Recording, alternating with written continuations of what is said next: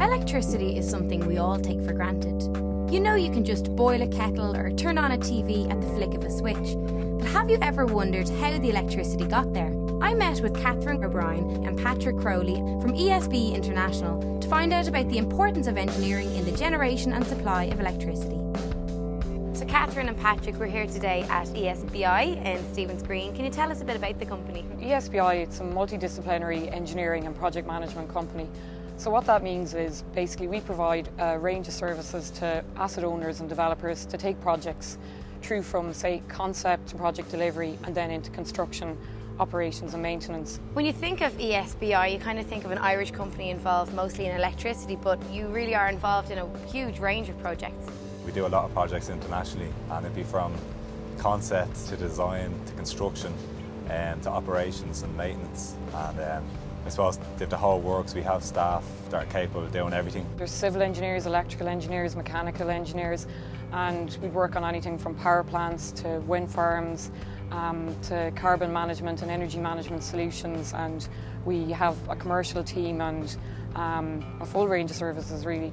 What about your own roles in the company? What is it that you do? I'm a civil engineer and I work on the renewables team in the civil and structural engineering department. I suppose I could be working on anything from design calculations to writing reports, going to client meetings, our own internal design meetings with our electrical team, and then I could be asked to just get in my car or on a plane for that matter and go somewhere and see the project being constructed on the ground. So I love getting out of the office, and it's great to have the opportunity to do that as well. Tell me about your role, Paddy. I'm part of the Power System Studies Group. We take on studies that ensure that the assets are maximised, I suppose, from a safety point of view, less power outages, and ensure that they're being used to their maximum advantage. My specific role is 38 kV relay settings, and it's basically protection engineering. If there's a change on the network, we basically have to review the protection settings, and if they need to be reset, we'd have to make sure that they're reset and coordinate and so on. The overhead lines and cables and stuff, it'd be a gigantic version, I suppose, of what you'd have in your house, and just make sure that if there is a fault, that it trips safely and within the standard times as well. So it's basically like a big trip switch in your house? Exactly, yeah. Catherine and Paddy brought me to Mountain View Wind Farm in Cavan, where I could see some of their work in action.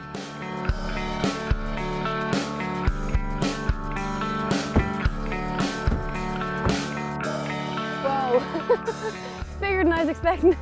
Yeah, they're massive. This is turbine number 5 we're standing at here now. Yeah. It's like 100 metres to the top. 100 metres? To the top of the tip of the blade is 100 metres. The weight of this turbine and all the components standing there is about 200 tonnes. So to put that into context, it's like, say, 3 fully loaded Aer Lingus Airbus jets. So the foundation is massive, you're saying, and obviously each turbine is a huge structure. Would it ever possibly blow over? Well, not with our foundation designs. I suppose it could happen if your foundations aren't designed right. Obviously the foundation is a lot bigger than what you can see here beneath the ground. Underneath us, yeah. Yeah, it's say maybe 16 metres by 16 metres. So we design it to ensure that it won't blow over or won't fail because of the weight of all these components on it. There's a lot of logistics then really involved in getting all the equipment here and getting something like this actually constructed. Yeah, definitely. The tower sections are like, say, 30 metres long, so you need to design all the access tracks in such a way that you can get all the components onto the site and through a lot of small back roads, and you need to make a lot of road modifications. It's a process then to actually go from, you know, deciding that you're going to build a wind farm somewhere to ending up here, so you have a lot of considerations to make. How do you get to deciding where you're going to build it? Yes, certainly. So I suppose first of all we have to look at high elevations where you've got high wind speeds, and you look at wind resource maps through the country and you find the windiest places available. But then you have to look at a whole list of other considerations and constraints. If there's an electricity infrastructure network close by to export the electricity from the wind farm, and then you have to look at who owns the land, whether it's suitable ground conditions to build a wind farm in, and like all the other environmental constraints and issues like how close you are to a house in terms of noise reduction and shadow flicker from the turbines before you can decide on a final location. Good job, you found a very windy spot here anyway, so well done. It certainly is. So we get to go inside now? Yeah, sure, I'll take you inside. Brilliant. I've never been inside a wind turbine before. Cool. Yeah, so this is the inside of a turbine, and from here there's a computer system within the turbine that is used to control it, and that can be monitored from a remote station in Germany. So what you're saying is activity in here can be controlled by a computer in Germany? In Germany, yeah. That's amazing. So it's ESB International. What exactly is the international aspect? We act as the centre of engineering for the ESB, but we also have clients internationally in 115 countries, so power generation, electricity networks, renewable energy projects. Obviously the ESB has quite a long history of developing power projects in Ireland back since 1927, so we have a lot of expertise and technical skills which we can bring to the table. That's really something to be proud of, the fact that Ireland is leading the way in these technologies.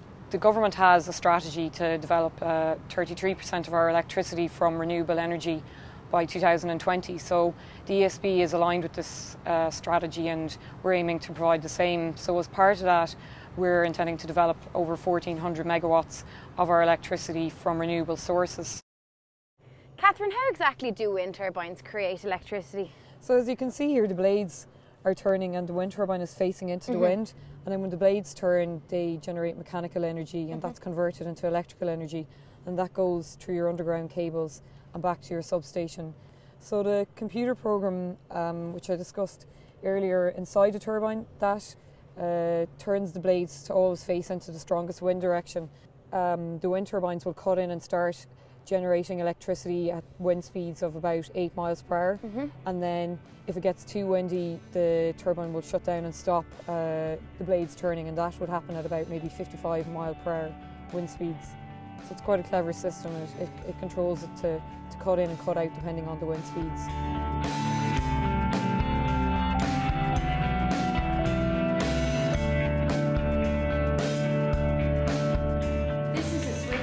You were saying now you see a lot of switches here, but what exactly is the function? Yeah, so basically from your wind turbines, as we go to our grid transformer now in a minute, you need to be able to isolate that, turn that on and off, and also we're going to need protection there as well. So protection relays, if there's a fault on the system or a fault on, for example, the transformer or on the turbine, it'll highlight here one of these circuit breakers will trip. So it's basically used for isolation and also protection, and if the system needs to be maintained, this is where we turn things on and off. So Paddy, we're here now at the grid transformer, is that correct? That's correct, yeah. We have our grid transformer in here and the substation behind us. So our wind is generated at 20 kV, it's coming into our substation and it's going through the grid transformer. It's taken in at 20 kV, stepped up to 110 kV because there's less losses. And we can see here we have an overhead line going to Cavan, and the other overhead line is going to Louth. And do they go off now directly into people's houses from here? No, there's other transformers, say at the end of these 110 kV lines, say onto another substation, and then they're stepped down via electromagnetism process all the way into someone's house. So there could be one 10 miles away, and from there we'd step it down to 10 kV. And then it could be going to a housing estate, and then step down to manageable levels that are set out for domestic use, 230 volts or else 400 volts for businesses. Yeah. Did you find the course quite demanding? Engineering is it's a tough course. It does demand a bit of extra work maybe compared to some other courses, but there's definitely rewards there and positives.